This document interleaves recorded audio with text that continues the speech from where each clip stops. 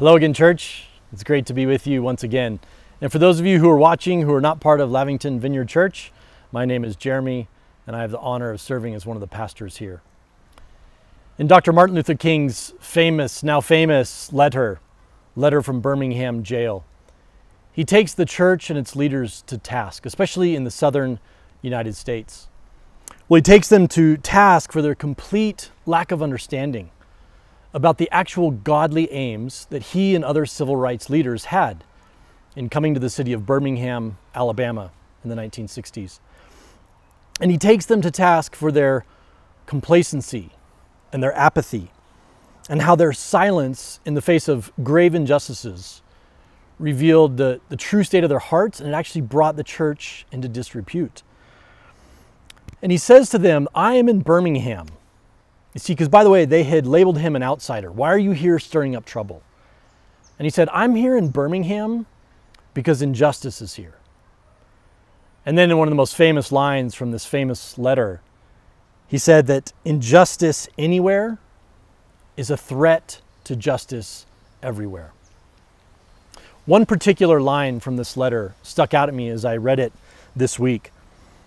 He writes, you deplore the demonstrations taking place in Birmingham, but your statement, I am sorry to say, fails to express a similar concern for the conditions that brought about the demonstrations. Listen to that again. Fails to express a similar concern for the conditions that brought about the demonstrations. Well, when I think for us now, almost 60 years later, in our context, that word concern really stuck out to me.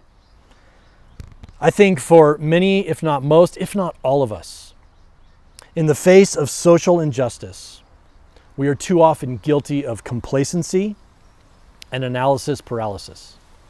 So let me say that again. In the face of social injustice, we are too often guilty of analysis paralysis, more on that later, and complacency. So what this can look like is that we feel overwhelmed by the sheer volume and the weight of it all, and so we don't do anything. We assume that someone else is doing it, someone else is addressing it.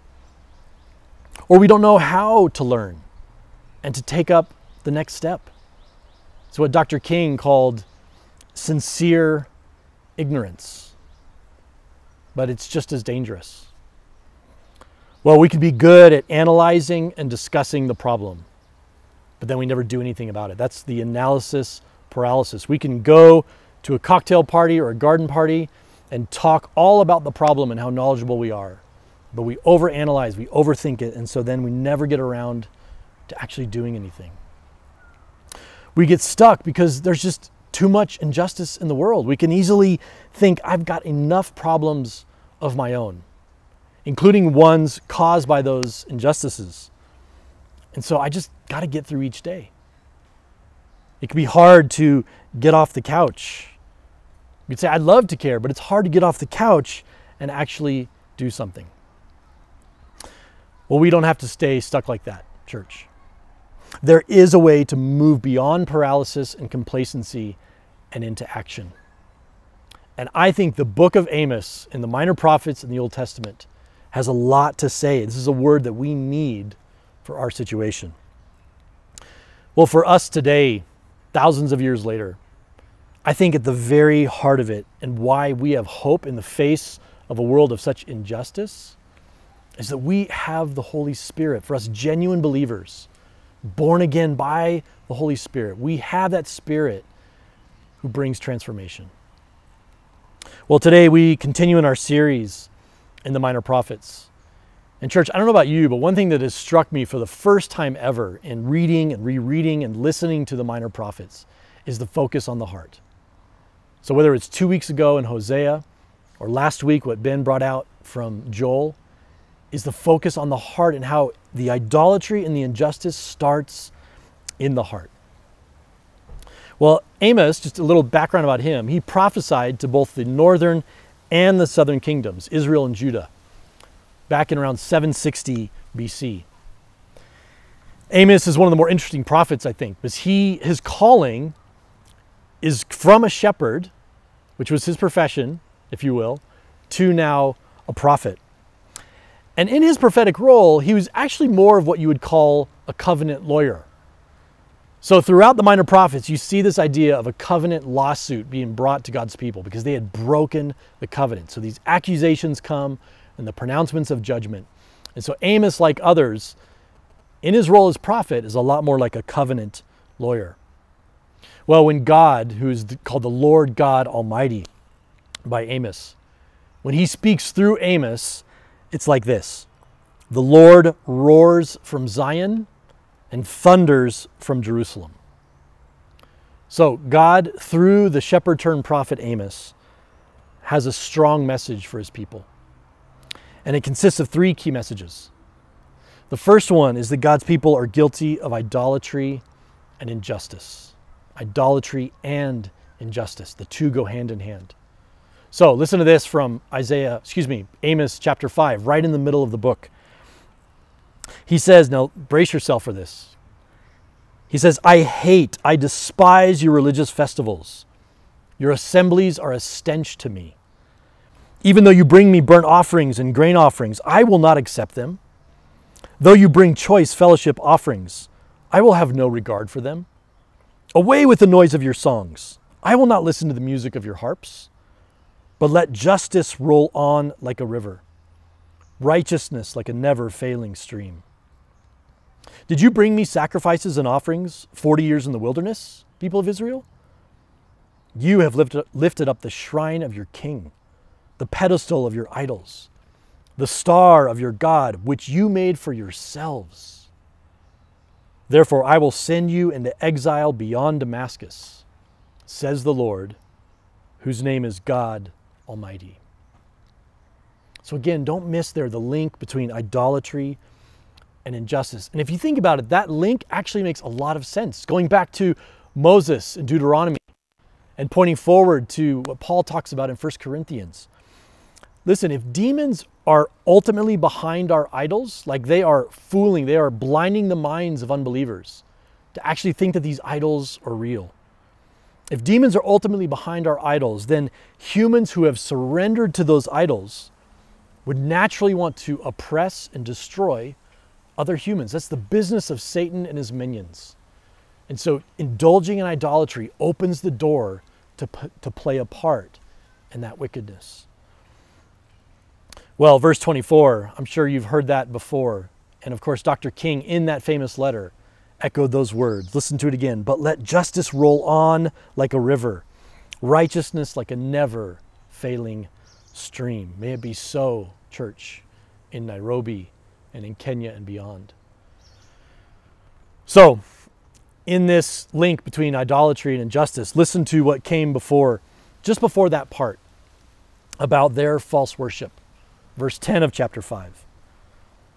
Amos writes, there are those who hate the one who upholds justice in court and detest the one who tells the truth. You levy a straw tax on the poor and impose a tax on their grain.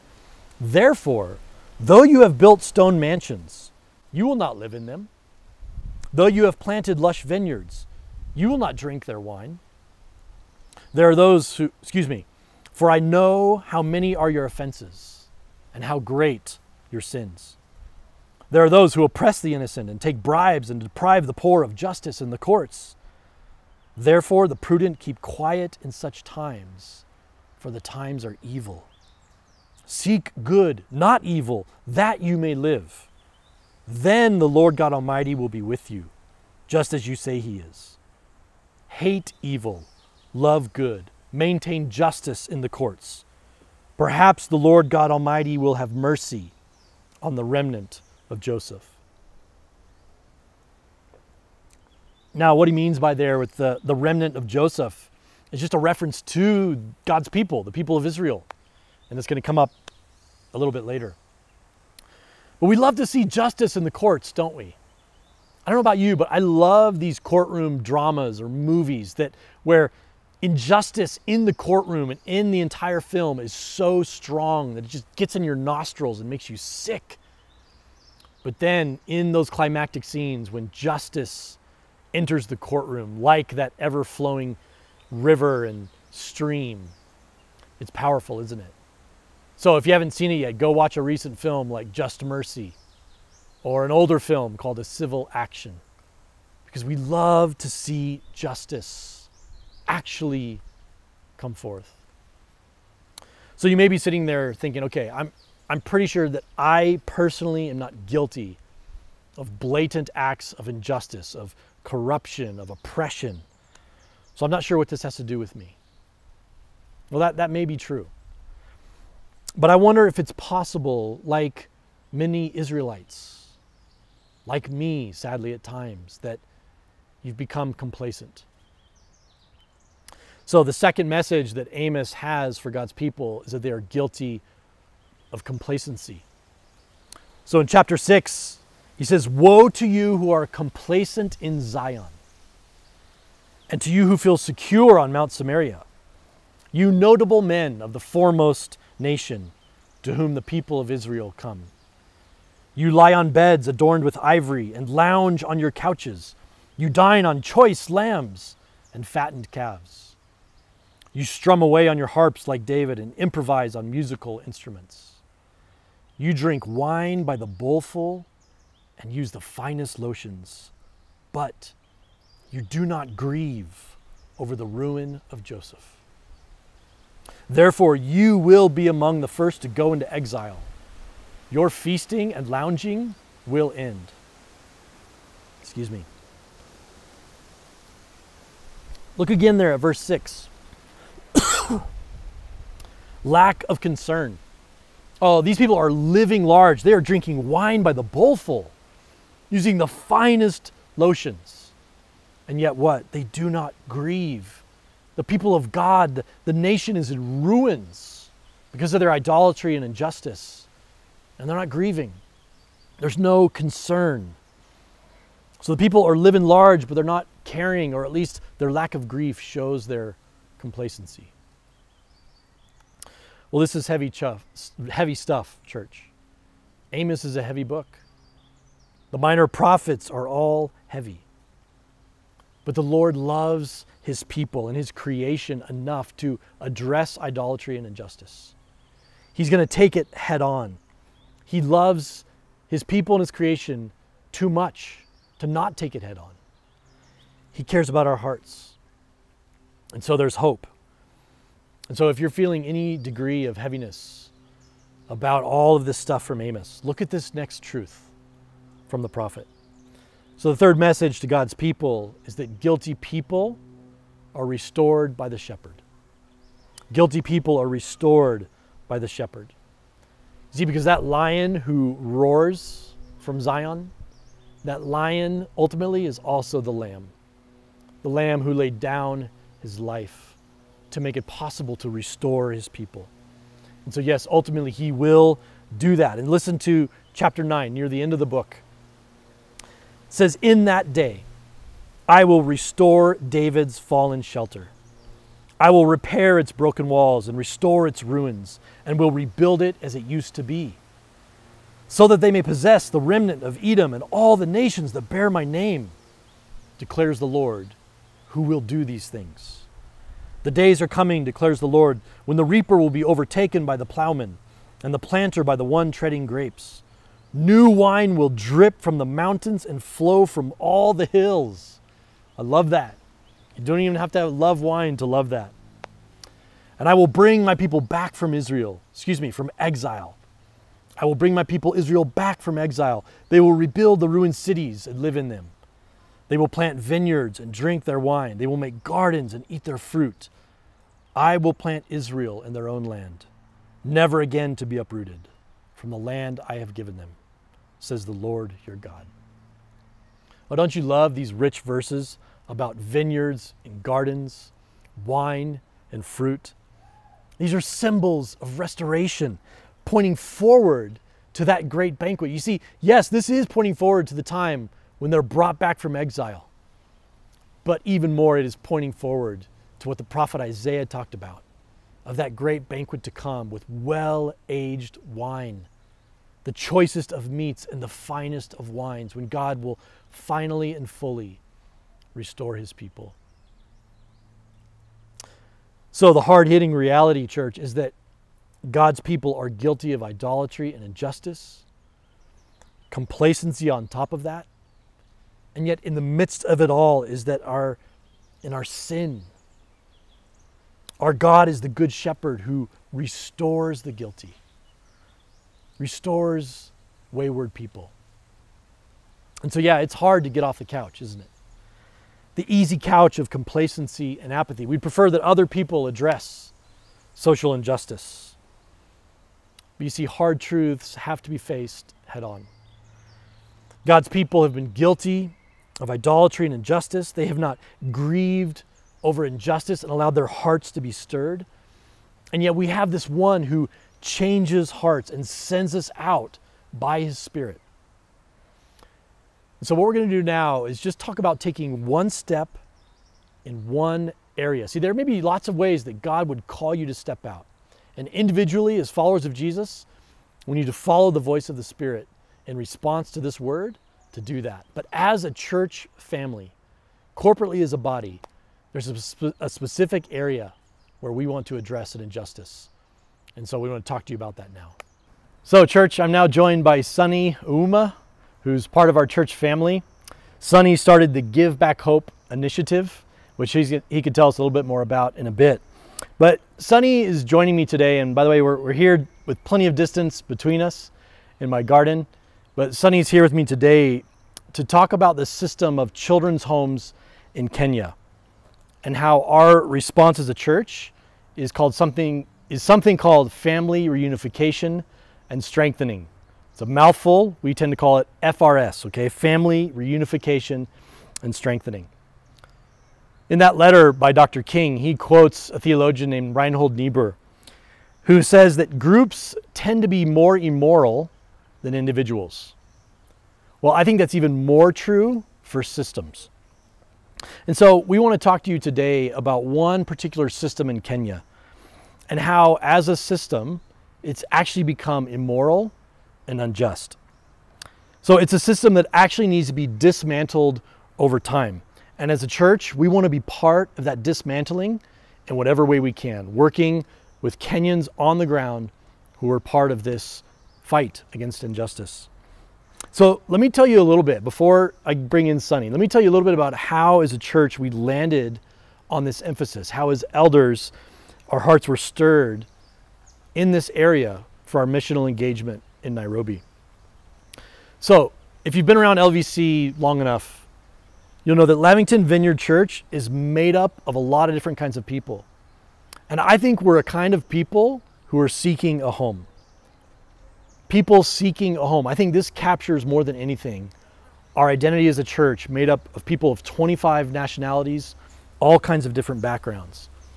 And so whether Kenyans or expats, LVC has become a home to many. It's a place to belong. It's a people gathered around a Savior who redefined family. So let me read this to you from our forthcoming website to help frame why it is what we're doing, what we're talking about today. As a community of Christ followers seeking our true home, we believe that children deserve to grow up in a loving home with a real family. We therefore seek to partner with those who desire to get children on the streets and children in institutional homes back into actual homes with actual families. Though many children's homes begin with good intentions, we are convinced by the data that shows that kids flourish best in actual homes and not institutions.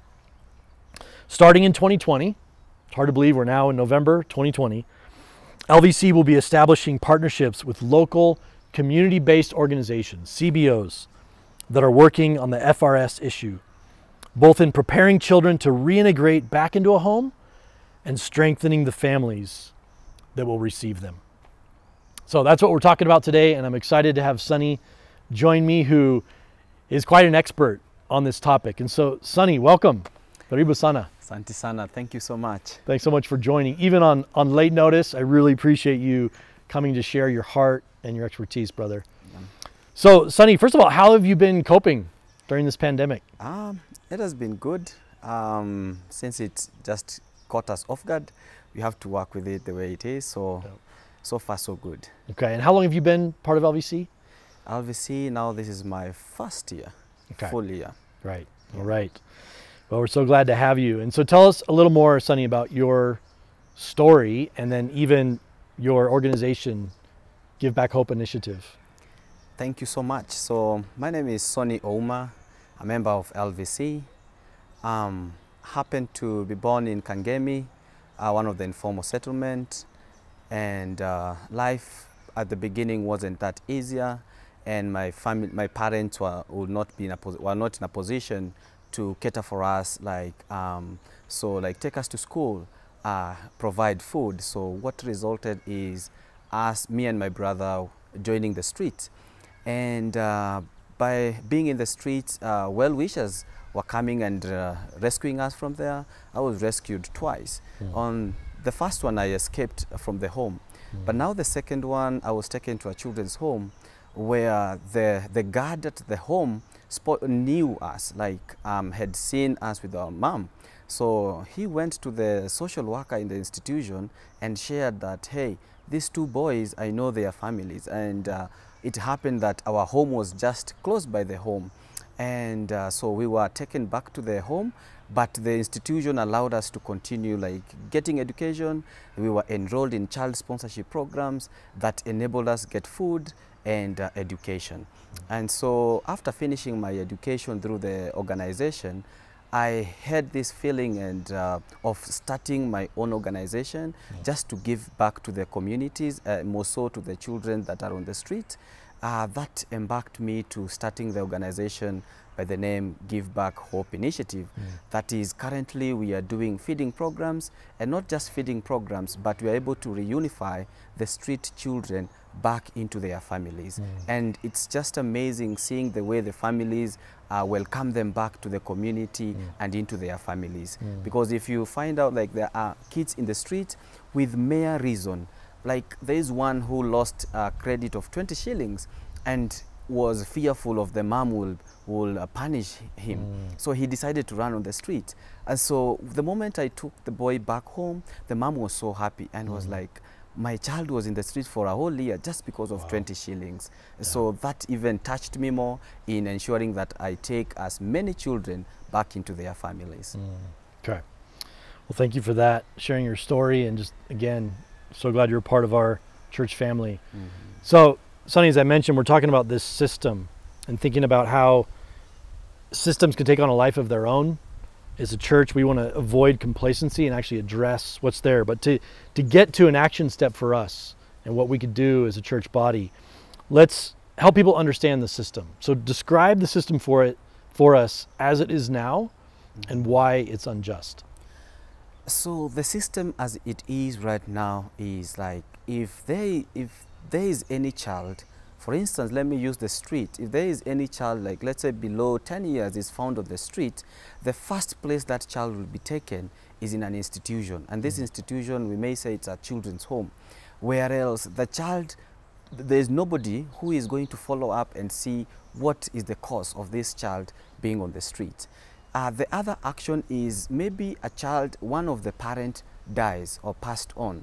And then the community is just there to be if the child is an orphan, the only place that the child should be is in a children's home, which again, maybe a child is denied opportunity that maybe he or she would have gotten while the family. And so the system is just any child, wherever the child is found, the only place, regardless of the reason, he's taken to a children's home, to an institution, which really doesn't address the issue why the child is maybe loitering around. Okay. Yeah. Now, speaking of those children, sometimes, in fact, oftentimes, these children's homes are called orphanages. Yeah.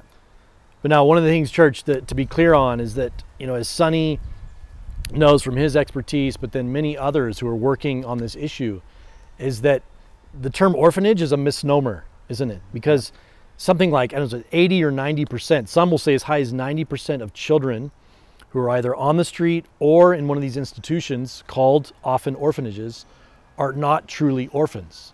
They do have some, even if it's extended family, who are there who could accept them if they were strengthened and if there was a process getting them back into that home. So is there anything else you would want to say about that, Sonny, about just that impression that many people have that these are orphans, so of course they need to be in some institution, right? Yeah, and that one I felt it firsthand, especially in the children's home that I went to school there. I had my classmate was perceived to be an orphan, but the moment he was done with his primary education, he came to realize, like 1 year late, 1 year after, the mom was sick, and then mom passed on, and he was now broken the news that, hey, that was your mom. And he was like, I've been in this institution for more than 8 years. You've never told me like I have a mom. But so like the child was found on the street, taken to a home, and then he knew like he was an orphan, because most of the perception was children are in this home. Even when visitors come, they are told like, hey, this is an orphan, so that they can get more donations or more pity, and people would visit them frequently. And so that was really, really painful for my friend, realizing like, hey, my family was out here and I was in an institution. And you know, as in an institution, like if it's food, you have to queue. Like it's a survival for the fittest in there. So that is the assumption that people have, like children in those so-called orphanages have no family members, which is wrong, because you can't tell me like a child would lack an uncle, a cousin, or even an extended family member. So in one way or the other, they are there. And what we are lacking is people to take an initiative to introduce this new aspect of reunification and be like, you may not be in a position to take care of this child, but as an institution, we will help you come up with SMEs, businesses, and see where are we going to empower you so that you bring this child in a family setup. Okay. Thank you for that. So we know that unjust systems just don't come up on their own, right? That there are actually key players in unjust systems who are actively working to perpetuate the system. Perhaps others who are unwittingly, just from their own cluelessness and ignorance, don't realize they're perpetuating this. So could you just, as briefly as possible, talk about the kind of players, whether it's founders and directors of children's homes, recruiters who are helping get kids into these institutions, but then also donors from, let's just say, the West, who give money towards these homes and, without knowing it perhaps, keep an unjust system going? Thank you for that. And I think I would start with us, our religious leaders, because most of these orphanages, so-called, like most of them were founded in a religious institution, so that they may be with a good heart, be like, this family is not able to support the children, let us take in, because our members will be able to feed them. But then as time goes by, then they realize like, hey, this is kind of source of income, because when people are coming in, they are bringing in donations. So unknowingly, they found themselves like focusing more on now bringing more children and using the children to be part of the income generating, like for the facilities of running of the institution.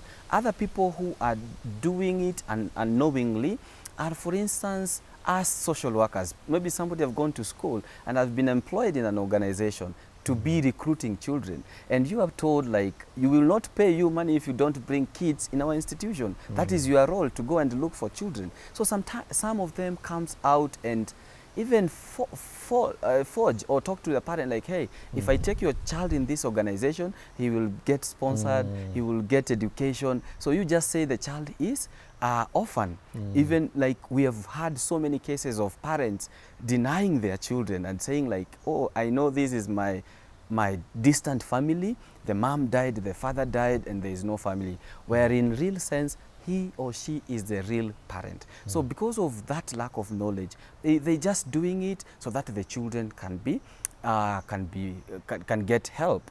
Other people are our, let's say, the police or the county directors. They find children loitering around.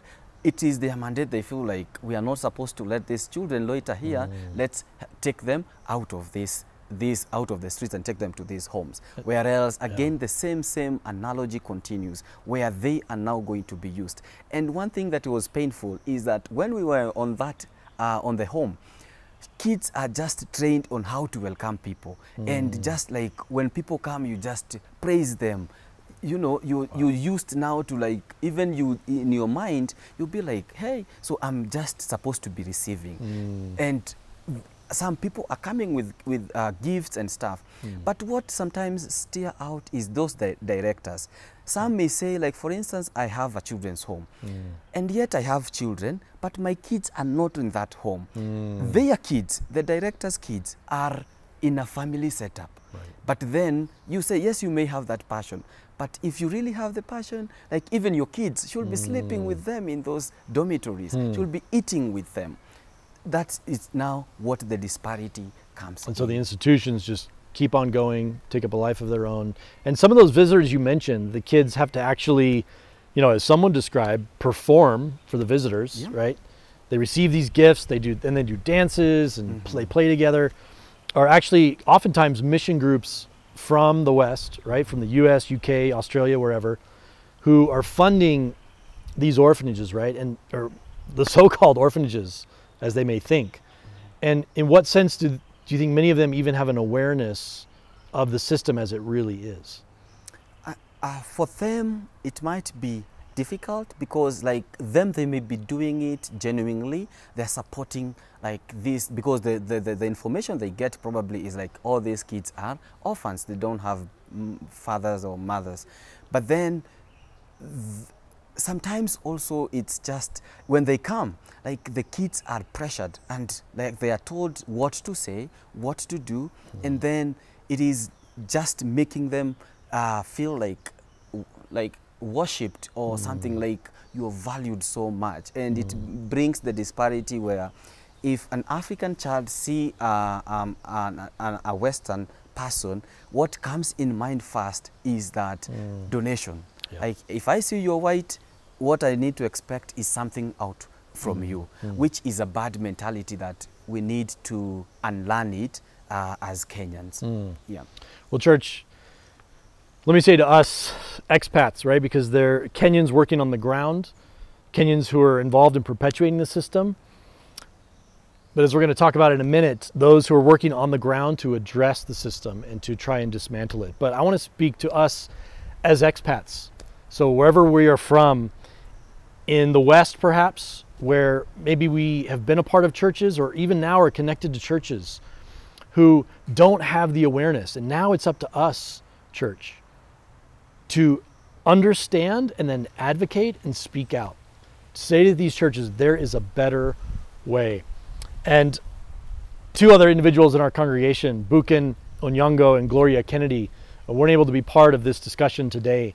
But I've been coaching them through writing an essay that is going to be, Lord willing, in a forthcoming book that's going to be published, talking about short-term mission groups from the West and the impact they have in countries like Kenya. And the two of them have written a powerful essay on this very issue that's going to be out there, we trust, in the US and beyond, to really speak to Western churches, to say, we got to wake up and be aware that we are participating in an unjust system when we just perpetuate the cycle of these institutions and not focus on getting kids back into actual families and strengthening those families.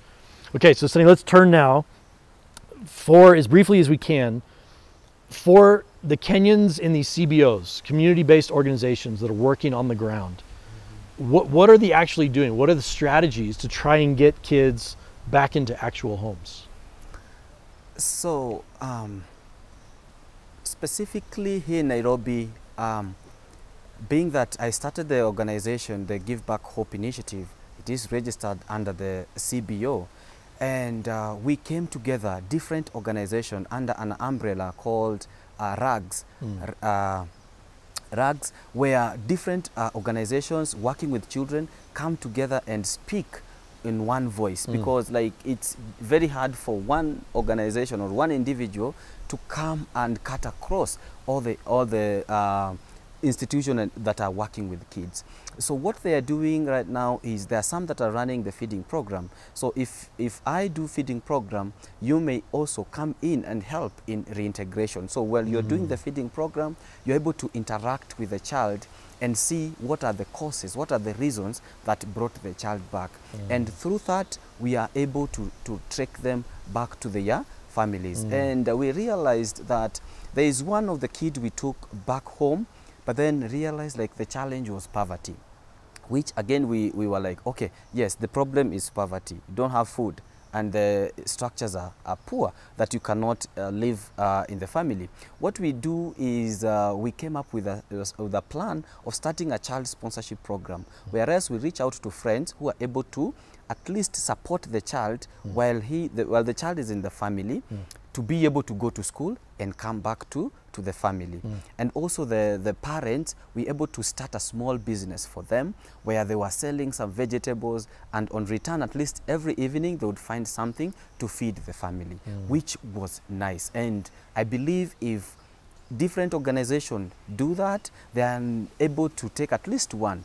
I know it is hard to take the 200,000 children who are on the street at once, but if we start somewhere, I think it will be encultured into us that you see a child, what comes to your mind is not rushing them to a children's home, but try and identify.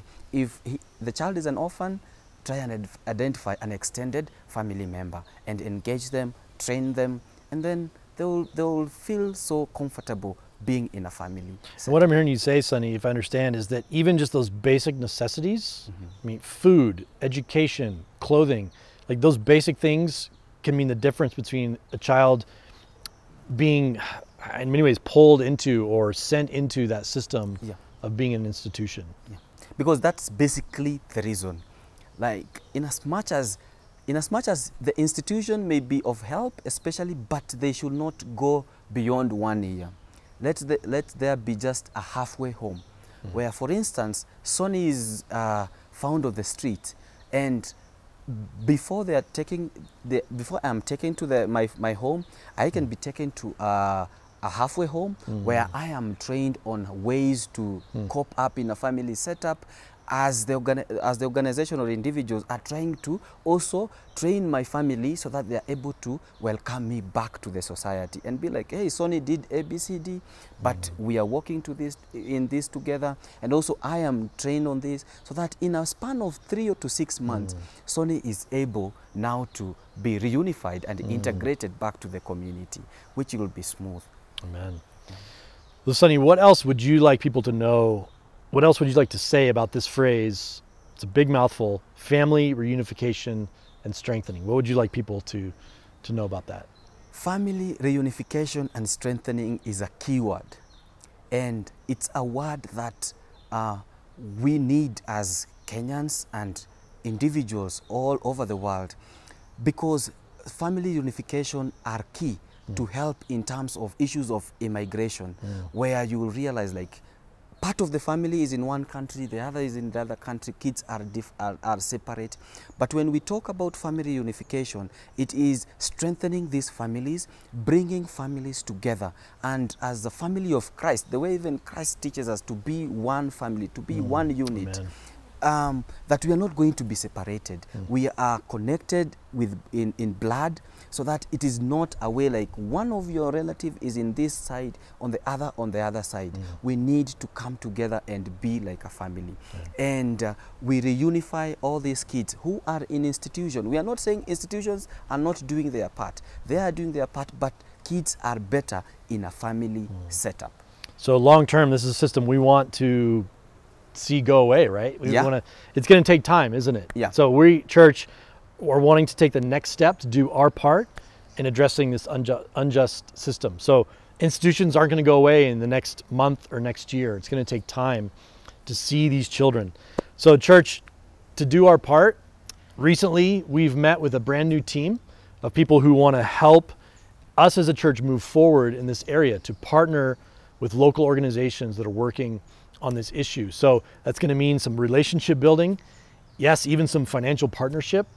And so I just want to highlight briefly, church, this is one area where, as you give faithfully in those ways that we've talked about from the New Testament, giving with intentionality, generosity, and joy.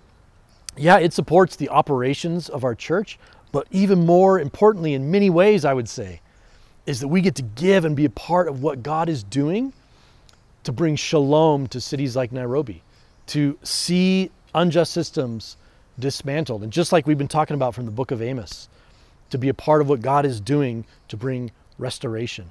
So let's not be those who are guilty of complacency. Church, let's do what we can as a body to address this. So you're going to be hearing more in the months ahead, but let's just be praying for this initiative. Let's be praying for Sonny and others in our church, like Buchan and Gloria, who are working on this issue. And so, Sonny, I'd like to just pray for you and just pray for us as a church as we take these next steps. Let's pray. Oh, Father, thank you for this word through the prophet Amos. And Lord, even though it has been thousands of years since that was written, Lord, we see the bridge between his context and ours. Lord, we are surrounded by idolatry and injustice. Idolatry in our own hearts, ways in which we've even unknowingly been part of unjust systems. Lord, bring us to a place of repentance and trust in you that you are the God who restores. And then, Lord, fill us up and send us out to be part of what you're doing in this city, in this country, and in this world. Lord, would you bless Sonny and the work of his hands to see stories more like his, Lord, to where you've redeemed him. You've restored him in so many ways. And Lord, now he's out there being a part of what you're doing in the city to reach these kids. So Lord, would you give us wisdom as a church? Would you give us boldness and vision and passion and even a prophetic voice, Lord, when many would be stubborn to see this system change for all kinds of reasons. Lord, would you give us boldness to speak into this system? Lord, to see many more kids restored to families. Lord, that they would then come to somehow know the gospel, the good news of Jesus Christ. Lord, we look forward to that day when your people are restored. There's a new heavens and a new earth, and all of creation is redeemed. So we pray all this in Jesus' name. Amen. Amen. So Sonny, thank you again for being with us today in church. Let's step out and do what we can. And so as we close, I want you, after this ends, to go in the show notes, go on the Facebook, click on the link to watch this song called God of Justice. And indeed, may the Lord fill us up and send us out. Thanks for joining once again. God bless you. Love you, church.